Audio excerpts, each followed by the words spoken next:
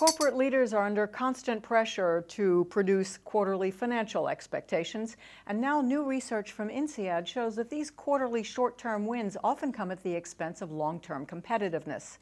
INSEAD Professor of Strategy Javier Gimeno joins us now to tell us a little bit more about all that. Thank you very much for being with us on INSEAD Knowledge. Thank you, Shellie. Okay, what about these short-term pressures and why are they so compelling? Well, this is the story of unintended consequences. Initially, the role of investment analysts was to provide information for investors to be able to make the right investment decisions in the long term, and also to provide some benchmark and evaluation of managers so that they would be effective in the role.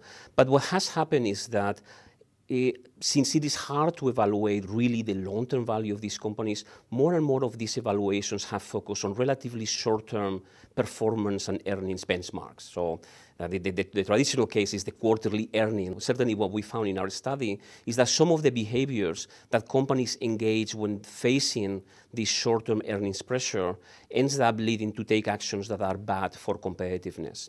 One of the interesting findings for us was that companies that had more long-term investors and more long-term incentives for executives tended to engage less in this type of short-term earnings management behavior than those companies that have more short-term ownership. Can you give me a sort of example? It sounds like maybe a more family-oriented business or other than a day trader kind of investor. Well, so in fact, what we look in terms of the investors are all institutional investors, but institutional investors is a large category. I mean, you have companies like Berkshire Hathaway and Warren Buffett that invest in few stocks. They keep them for the long term, and each of their owner stakes are sizable relative to the size of the company, which means that they are partners with management to understand the issues of the company and to make strategic decisions with them. Now, if you contrast that with some of what we call the transient investors, which basically are looking for surprises. So they buy at a particular price and they hope that in the next quarter something good is going to happen and they are going to sell for a gain. These investors are very fickle, and any negative information are going to lead them to sell.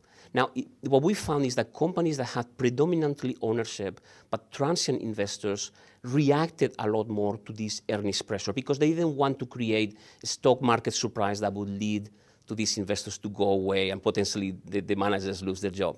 It'd be kind of boring if you only had Warren Buffetts out there. I mean, nothing would be happening. That's a great point. In fact, this is an ecosystem. You need both. So you need short-term investors in order to create a market and to give information about prices. But if all of the investors were short-term, what you will see is huge volatility in the market. So I think they actually feed on each other and support one another. The more short-term investors, the more opportunity for long-term investors to find opportunities.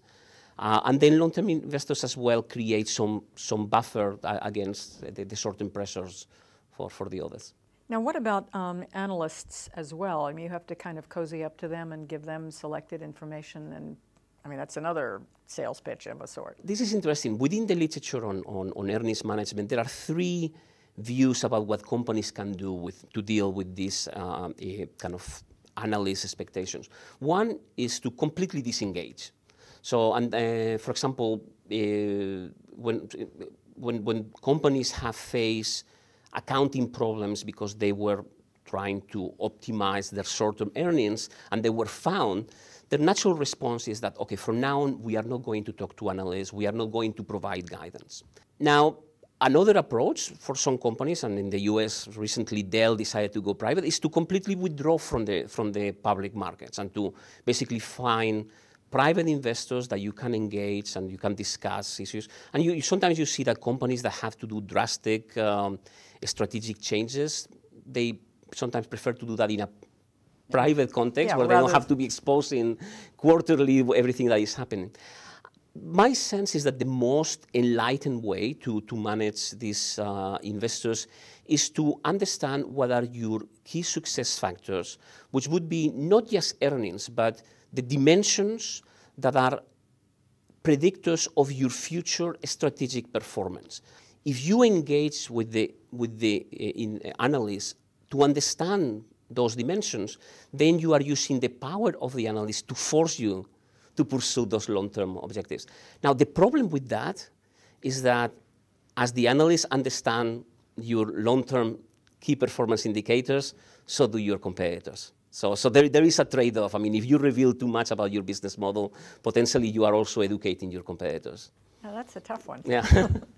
Whom did you study in this research? Give me a little bit of like who it was, how long you studied. Okay. Kind of So the paper specifically that we presented recently focused on the airline industry. So we looked at a period of about 8 years on the U.S. airline industry, and we look at quarterly decisions by the companies in terms of pricing and capacity decisions in many, many different markets, and looked at how those were influenced by the earnings pressure that they face at the beginning of the quarter.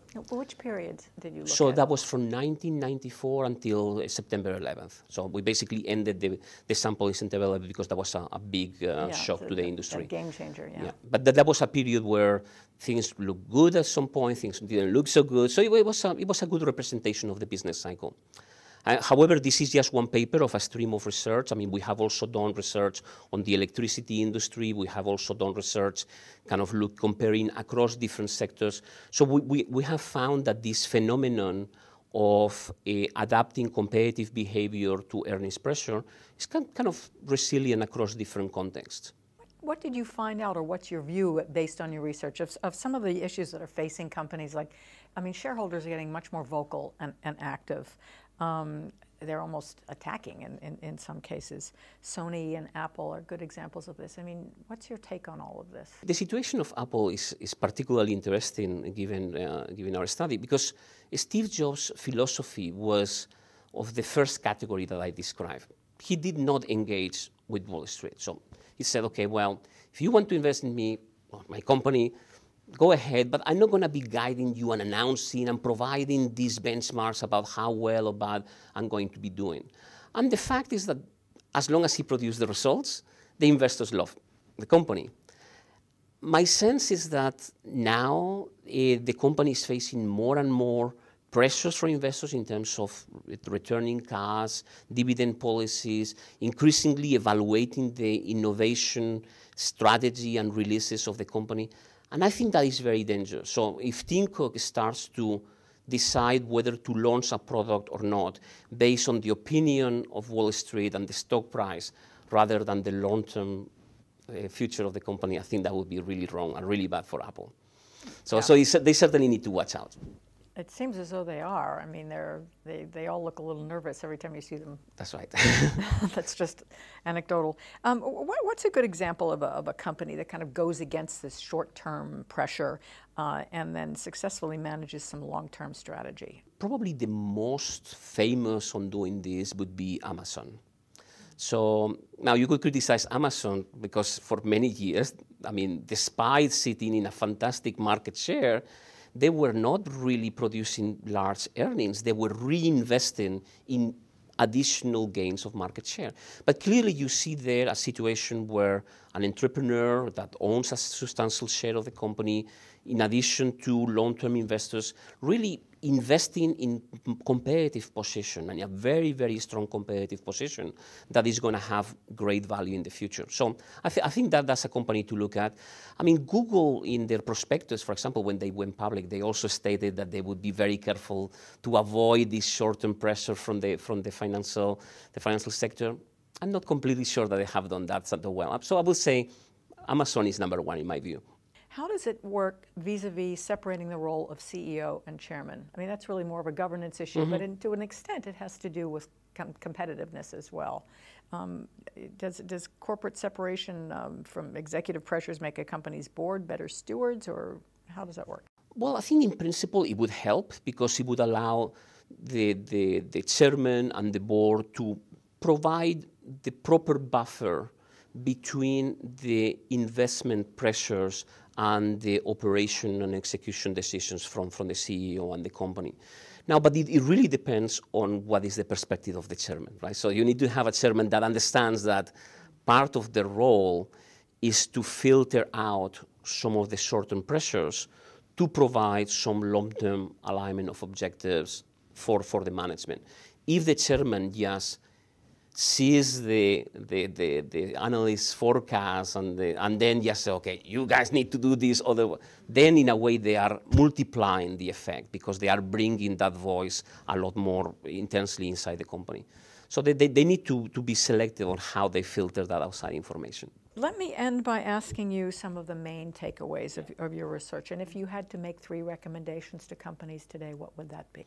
Well, I think the first one would be if you are thinking of taking actions, I mean, whether it's accounting, but in many cases, I mean, they could be about the intensity of competition, just to optimize long-term earnings.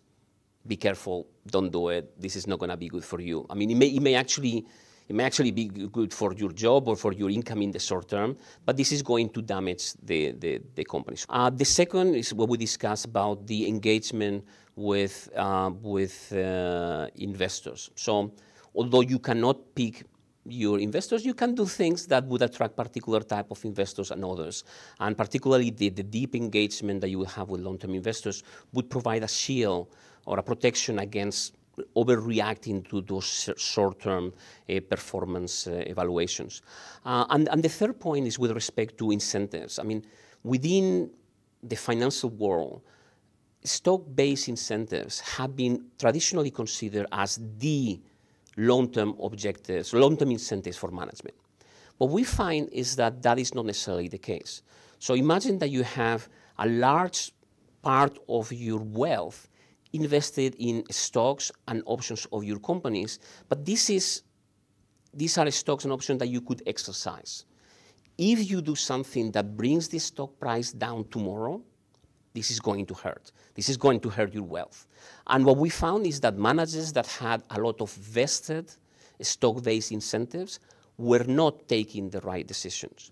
On the other hand, if the CEOs have unvested incentives, i.e., stocks, restricted stocks, or unvested options that they cannot immediately exercise, then the structure of the incentive already forced them to look in the future rather than on the stock-based response today.